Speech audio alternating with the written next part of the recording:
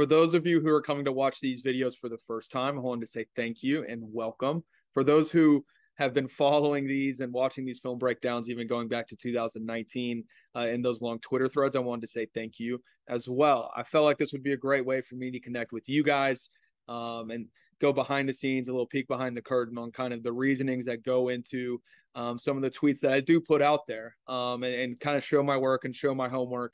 I think it'd be a lot easier way for me to connect with you guys and be able to talk and explain and be there while games are going on, after games are going on, whatever it may be, the things that I say on radio. I felt like this is just a perfect platform to do that. So for those, again, that have seen these on Through the Keyhole or prior to that, going to be very similar, and you guys are going to see something similar to this every single week. I'm very much looking forward to doing this again for the entire 2022 season. So thank you guys again for watching.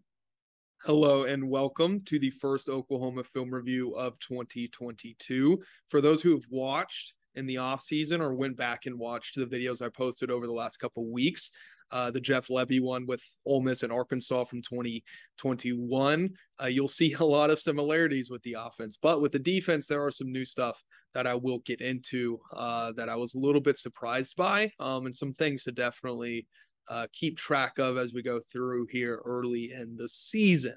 But Oklahoma got the ball first. As people that have watched this before will know, I'll go through the first couple drives to try to get a feel of the game itself. And then it'll go more sporadic as the game goes on.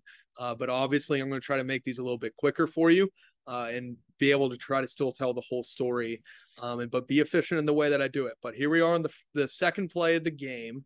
Oklahoma just took the shot downfield to Marvin Mims, and the whole talk with Jeff Lebby coming over to Oklahoma was the RPO game that he's going to bring, and really how easy this is for the quarterback and the things that and the positions that Jeff Lebby puts his quarterbacks in to be successful. So again, the second play of the game here, it's 2nd and 10, and it's really no surprise that this is the stuff that Dillon Gabriel did really, really well at UCF.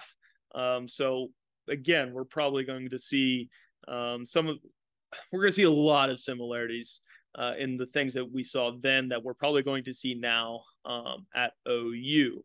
But this RPO is, again, very, very easy on the quarterback. And Dillon Gabriel already kind of has a good idea of what he's going to do before they even motion Brayden Willis in. See here, he starts scanning the field. So he's looking to the right. All right, making sure these guys are all lined up right. Make sure you're there. Okay, your 2 guys are over there. Let's get motion in. They're just going to run an RPO.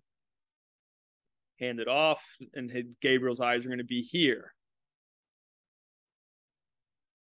Let's go back through prior to the motion. See where his eyes are going. If they're not going to rotate these linebackers over, there's an area of green here. So whenever they go play action, if this safety is not rotating back, that means this safety is, which means Drake Stoops is going to have, he has leverage here inside already. That means this play should work, and Dillon Gabriel knows that probably before Brayden Willis even motions in. Ball snaps, right on target. Great yak potential here. But again, very easy on the quarterback. And Gabriel, you can tell he's locked in and he knows what he's looking at right off the bat. Don't motion this linebacker over. Safety stays home. He rotates back, and it's right there. And I'm not really going to walk through the next play all that much, but I think I am going to note it and seeing the formation that they're in, where they're stacked here and have pretty wide splits. But these could even get wider. They're going to put these receivers out even on the opposite side of the 40 here. But just notice these stacks. They're going to get into it throughout the game. On the very next play, you're going to see something that I think we see multiple times in this game of, and we'll definitely take note of it. Just notice the switch concepts at the top. kind of looking at the play itself, I kind of think that they're going to turn this into a wheel at the top if this is how people play them. But I think Dillon Gabriel decided at about this point right now that this safety is in his back pedal and Marvin Mims is going to run by him. And he said, I'm just going to throw it. And he does. And that's what Dillon Gabriel does. He's got a strong arm. He's got good arm talent. And it works out. But they run the switch concept at the top a couple times.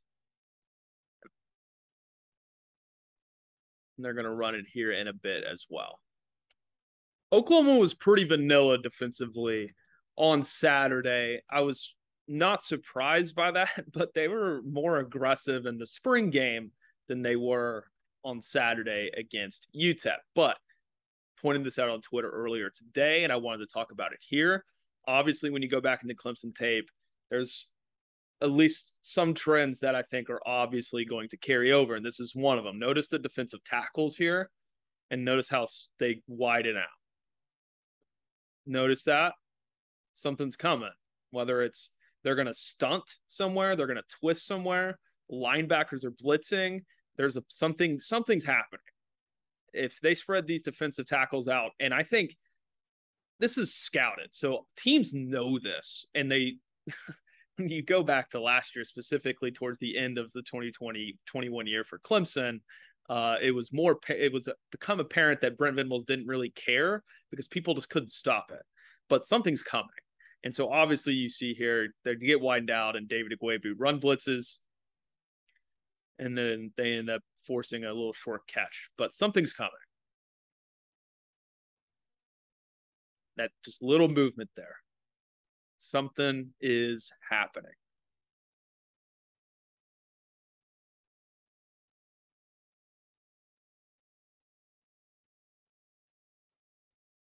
Couple plays later, thought this was pretty interesting. UTEP gets into 12 personnel with 2 tight ends on the field, and this is how Venables lines up. I mean, this is as old school Oklahoma, old school football as you get. I'm bet Brent Venables is happy that he was able to put this on tape, because wouldn't surprise me if he did this against the likes of a team like Kansas State or Iowa State and Baylor that play with heavy personnel on the field. Just interesting. Just don't remember if I saw this much from him at Clemson in 2021 or any of the years prior, but just thought it was noticeable. This was the first time that we saw them get into something like this, and UTEP still has 2 tight ends on the field, and they're going to show it a little bit here. They check at the line of scrimmage and they get into something different. The fullback comes over here. They get into a little unbalanced formation. But what Oklahoma was showing prior to that looks a little bit similar to what Jim Knowles did at Oklahoma State at times, which I think is really fun and kind of a hat tip in itself.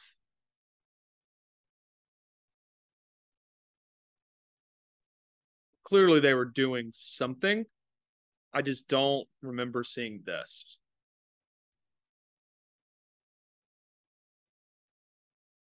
They blitzed linebacker and Bowman and Jordan Kelly. This poor UTEP center did not have a good day. Here is the first big run of the game. And it's, again, a very similar formation. You see Braden Willis going to motion in. I'm sure they probably could have gotten something here on this backside if they had wanted to, and they may do it later in the game. But this looks like a variation of why insert typically, let's draw this up. Typically why insert would look like him blocking down, him blocking down, him blocking down, him inserting in and taking the mic out, him kicking out, him kicking out. But Braden Willis acts like he's going to do that, right? And then doesn't. He kind of just waits and is patient to see which guy he's going to block. And I'm sure this is schemed up and they understand this. But I was looking for Y insert to be run on Saturday, and I think it's going to be something that's going to be a really good concept for Oklahoma this year. It's a good run though. Good blocks. Braden Willis does a really good job. He had a good Saturday.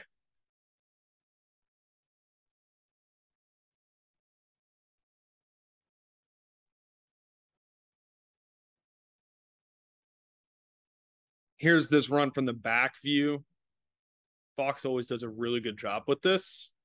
But you see, like, it looks like Braden Willis wants to maybe do something, but he also just picks up the trash, whatever's out there.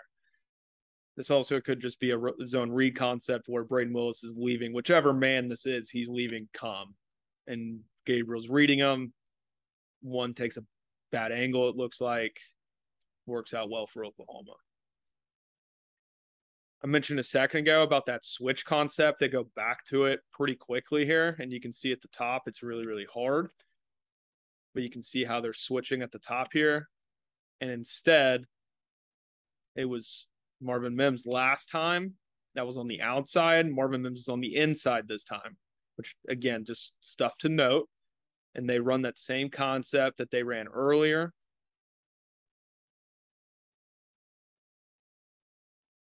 He's running the post down the middle. He's running backside and running a comeback.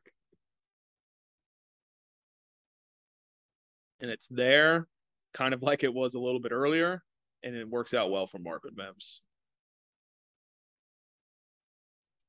The very next play is super fun. They get into a quads look, and everyone is eligible. Everyone here should be eligible.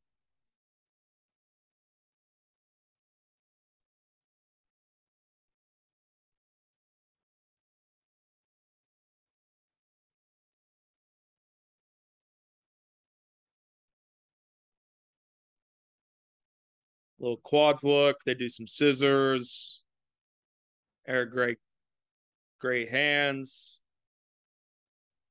Worked really, really well. I'm going to check on make sure everybody's eligible here. Pretty sure.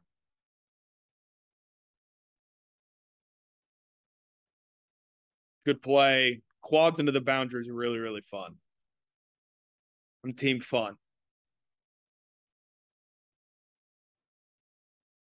Most of you will have noticed you didn't get a look at the reverse that Gavin Freeman scored on. Going to be focused a lot more on schemes and strategy instead of breaking down players, at least on these. But I will get into some things here and there. If it becomes a problem or if I need to talk about it, I will. But obviously trying to isolate all the plays that I think are going to be important moving forward. And I'll go back and have clips of things if things do pop up. But overall, just kind of, again, like I said, going to be a little bit more sporadic after the first couple drives, most weeks, but just to kind of get a feel for where we're at. I'm just coming back to this play here late in the first quarter. Just look how spread out the defensive tackles are. I think this is interesting. You've got, I think, Marcus Stripling, and I'll figure out who the other one is. But obviously something's coming here on the second and 8. R. Mason Thomas and Marcus Stripling are on the field together here.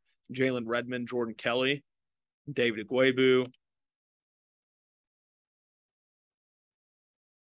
Something's coming, right? It's obviously just what I want to point out. It's a sim pressure. Looks like they're bringing 5 here with that linebacker, but he's going to be dropping underneath in case they get pressure. This isn't bad. Tackling was really, really good on Saturday. Thought they flew to the football well. And then I'm going to go back here a couple plays and note something. On this 2nd and 15, and they did it on the 3rd and long on the last drive, but a couple things. So 2nd and 15, want to notice the front. They back out of this once they motion over. So Oklahoma's telling UTEP they're in zone coverage, right? Because no one's following with the guy in motion. But I just want to notice alignment. That's all I really care about. They're in a deep here. Another deep safety. Corners way off. Look where Deshaun White's at. And those are where the linebackers are at. But Deshaun White was like earlier on a third down was like way off back in here.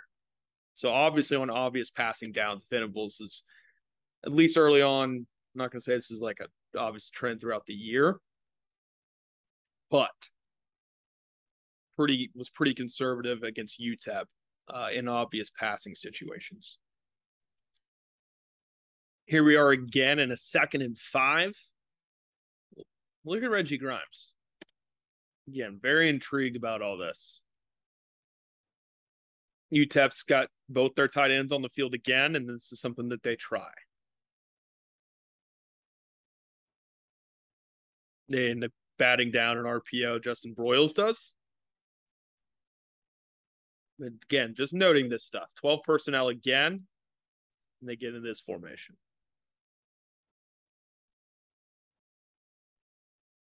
UTEP's offensive line had a rough day. Right tackle Jeremiah Byers, I thought, had a pretty good day. But this is a play that I do want to note when talking about how well the defensive line, I think, obviously imposed their will a little bit on Saturday, which is obviously something that you want to see, even though it's to be expected. Just look at where this ball is snapped. And look at where the pocket ends up.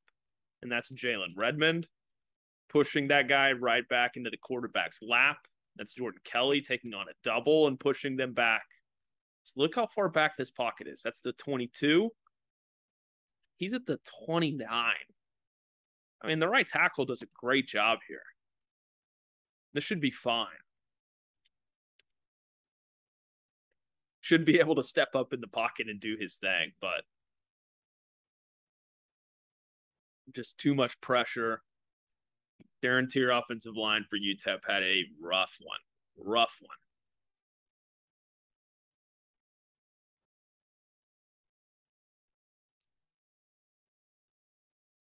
Something from Dylan Gabriel that I think when he goes back into his tape session later on in the year, like this play is going to land. They're going to hit this for a big play, specifically if a defense is going to play them like this. Oklahoma couldn't get into 12 personnel. Daniel Parker did not play. Don't know reasonings why or anything like that, but just there were in 11 personnel at the most the entire day. So with that being said, Jaleel Farouk's motioning over from the X all the way over here inside. But just watch how the safeties rotate. Rotates down. Looks to be in man coverage.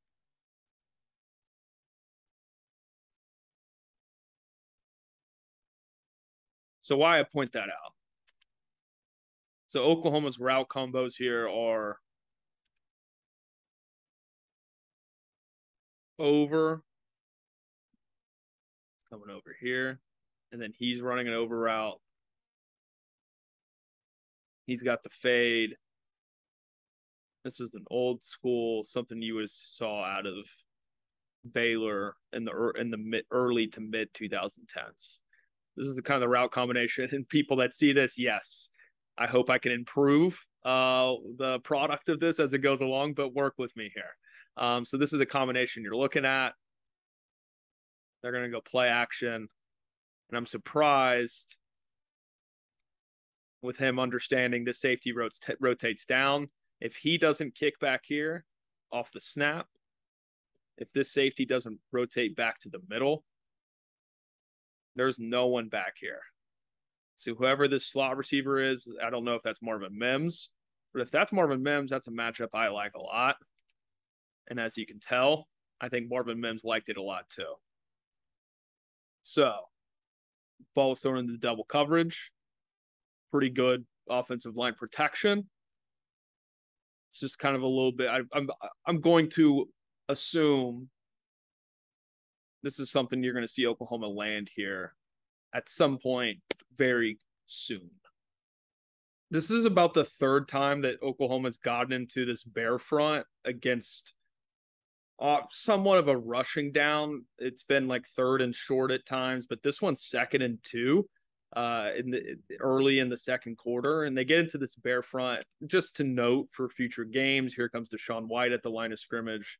This run was pretty successful for them, but just overall UTEP's getting into, they got 12 personnel on the field, 2 tight ends, and Oklahoma gets into a bear front. Here's the portion of this film review where I give a little shout out to UTEP quarterback Gavin Hardison. This is a big boy throw. Oklahoma's going to drop into Tampa 2. The safety's going to kick back. He's going to kick back. He's going to kick middle. And he's going to play here. Imagine he's going to play somewhere in there. And he's playing a little bit off. And they made drops. Again, looks like they get into that bear front. They may drop here.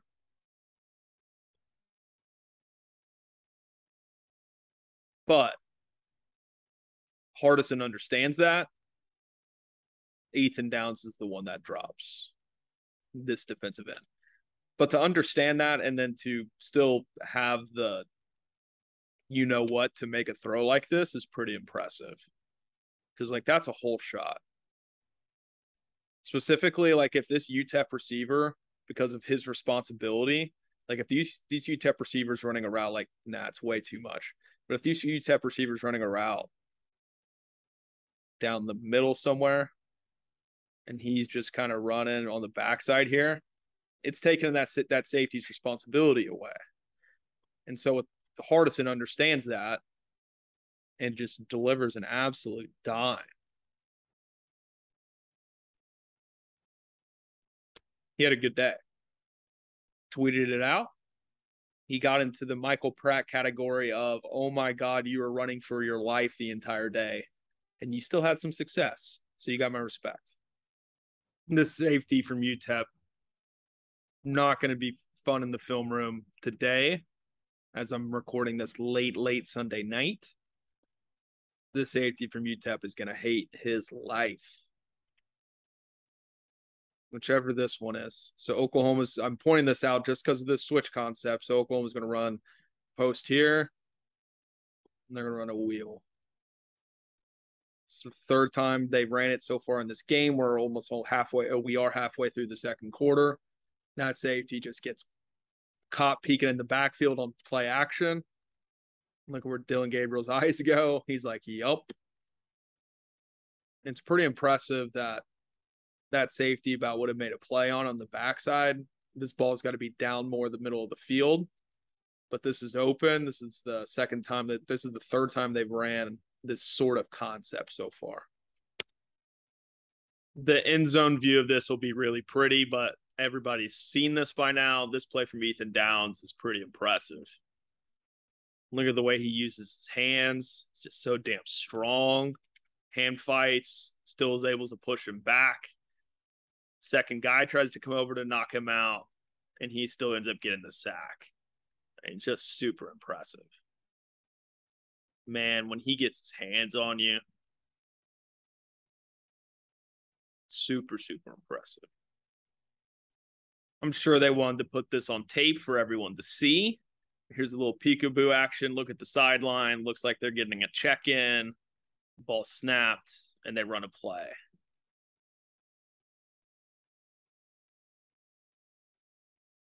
Sure they wanted to show this on tape. And there's your Y insert. And I'm glad I stopped it. I didn't even notice it. There's your Y insert. So he's going to insert inside. He's going to kick down, kick down, kick down. Braden Willis is going to kick inside, and there's going to be a free hitter there for the back. Should be. Unless one of these guys climbs to the second level. Center could be working up here. Guard there. Here. And he kicks in and kicks this guy out.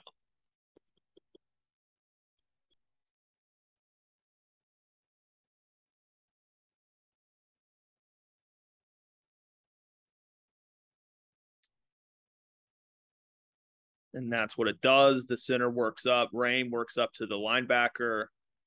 This play, I'm telling you, is going to work for them really well in the Big 12 this year. Should. I'm pretty surprised that this was not a give. So kind of the same things we talked about earlier, right? So Braden Willis is located here. So this is the same. This comes from the same tree of concepts that they showed earlier in the game that I'm sure that they're going to run this year. Braden Willis was just started right here, and he motioned in to there. But this is coming from the same tree. They're also running Y insert again here and as a run play. So these guys are kicking down. Braden Willis is kicking in, but it's an RPO. And why I say I was surprised that this wasn't a give is based on the location of this linebacker pre-snap. Earlier in the game when I showed that, they were lined up. He was over here. He was in the middle. And I think the safety was a deep safety, right? And so they're lined up a little bit different. And I'm surprised that Gabriel went back to this and tried to get it again. When you look at the run fit, probably could have worked out. Good play, good process, good play call. I think they're going to use this quite a bit and do some different stuff like last time, right? Where Braden Willis came in and it looked like they were going to run Y insert from over here, and instead it's on this side. UTEP just lines up a little bit differently. I bet he wished he could have had that back. You did get a good look at R. Mason Thomas, new freshman from Oklahoma. Here they are again. That's Stripling and Thomas are on the field together, which is why I wanted to note this play, because they are getting this person on the field. Look, same thing earlier. Jalen Redmond, Jordan Kelly, R. Mason Thomas, Marcus Stripling. The staff has a plan. They're sticking to it and those packages. So you get two kind of Russians with two defensive tackles. And this is a really good rep from R. Mason Thomas against a four-year guy at right tackle, Jeremiah Byers, who, quite frankly, kind of had his day on the right side of the line. So this is a really good rep. Look at that rip here, and he gets up underneath. That's a freshman, man. That's a freshman. It's a really good rep. And then Gavin Hardison makes a hell of a throw. But note the personnel, the package. David Igwebu drops here. But look at the Russians and R. Mason Thomas. Really good swim move. Not swim move. Good Lord. It's too late. Able to get his hand up in there. I'm not going to act like I know the exact phrasing of it or terminology, technique. Does a really good job getting his arm up in there. Really good pass rush. So I think this is a good time in the video to talk about this, or in this week's video for over the UTEP game. I'm probably one of the things on my checklist moving forward is the amount of space and underneath on some of these routes. This is going into halftime, 32 seconds. It's 2nd and 4. They do give up some ground here. I just wanted to kind of talk more about it in general. But obviously this is one of those plays that like stuck out to me going into half, allowed a team to get potentially into field goal range. I do want to note at the top, look at the pass rush from R. Mason Thomas. Man, oh man. That's a 19-year-old. Just turned 19 like 2 weeks ago, too, by the way. First play at a halftime. Kansas State's coming in 2 weeks. Got 2 tight ends into the boundary. A little concept here off play action gets open.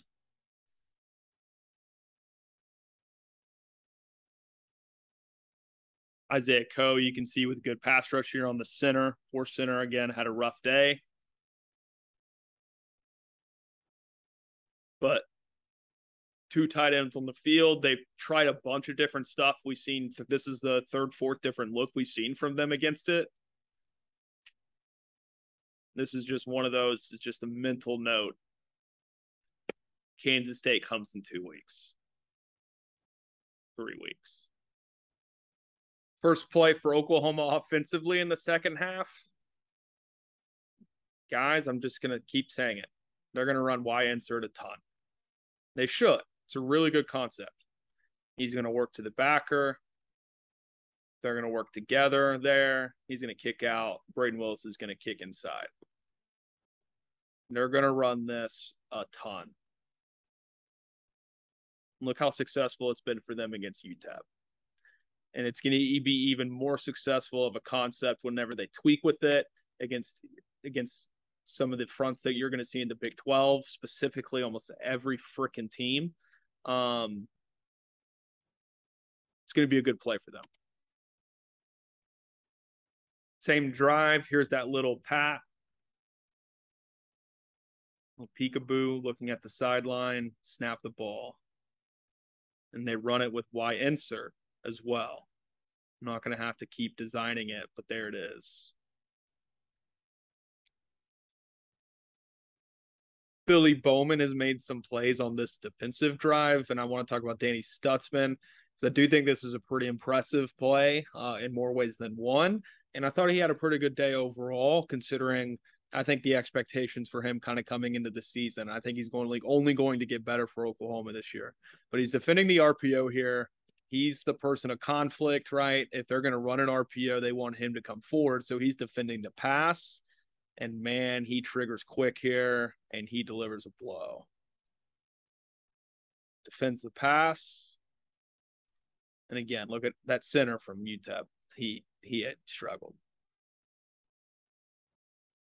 First impressive play from Danny Stutzman. So for most of this drive here in the second half, midway through the third quarter, pretty surprised at the amount of space that UTEP had to throw the football in. And this is one of those on 3rd and 6, and they picked some of these up in this game. This ball is completed most here in the future. They blitz, they get caught in it, which it happens under Venables. But I was pretty shocked with how open some guys were.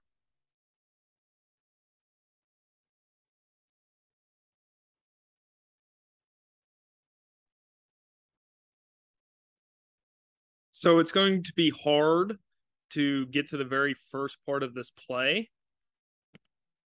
Kind of a little bit awkward, but I'm going to talk to you about it right before we get going. So here they are stacked up again.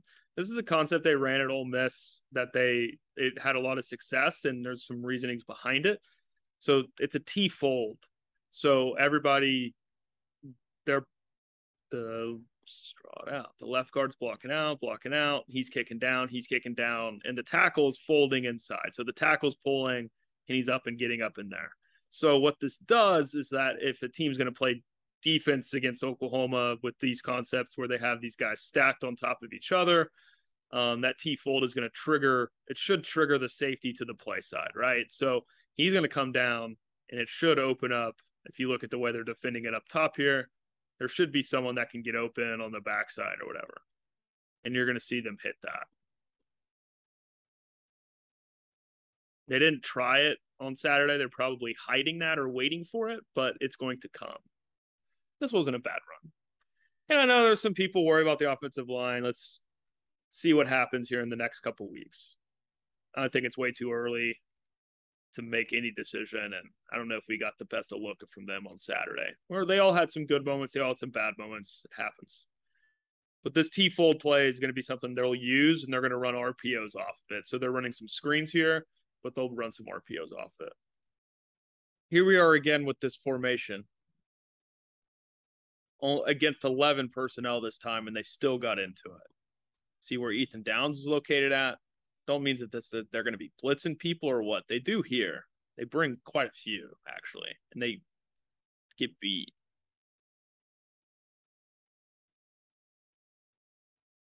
But again, just noting formations, plays, packages, all that fun stuff. Not too worried about the result, though it is noticeable.